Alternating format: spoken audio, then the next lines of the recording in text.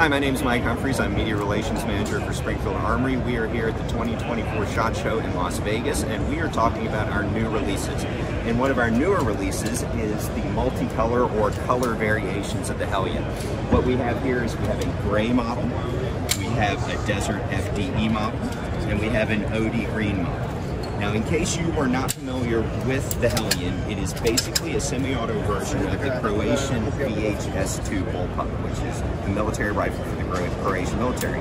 Springfield Armory worked with HS product manufacturer to adapt the design for the U.S. market. So in addition to obviously converting it to semi-auto only, since it's civilian legal, certain adaptations were made. For example, we asked them to develop these flip-up iron sights that are integrated into the Picatinny rail, which they have now applied across all their designs. We asked them to standardize the AR pattern magazine. We also asked them to adapt it to take AR pattern pistol grips. It comes with a BCM Gunfighter Mod 3 pistol grip, if I remember correctly, but you can put practically any AR pistol grip on it that you want. And in addition, we had them modify the fore-end to have M-lock slots. Basically, what you have with the Hellion is you have a fully ambidextrous bullpup. You have all the advantages of a full 16-inch barrel on it, which you have in a very short package. The controls from the safety to the mag release to the bolt release are fully ambidextrous. It has a switchable side charging handle, and the ejection port system can be swapped from side to side in a matter of minutes with no tools or extra parts required. Hey everybody, just a quick note.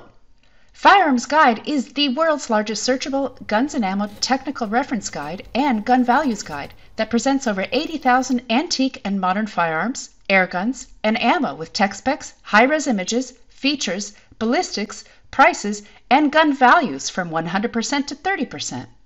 It has the largest professional gunsmithing library with over 23,000 printable gun manuals, schematics, parts lists, and old catalogs. See why all gunsmiths have already subscribed. So join us at firearmsguide.com. That's firearmsguide.com. So it is an exceptional design. It's in 5.56. All the guns are 5.56, 223.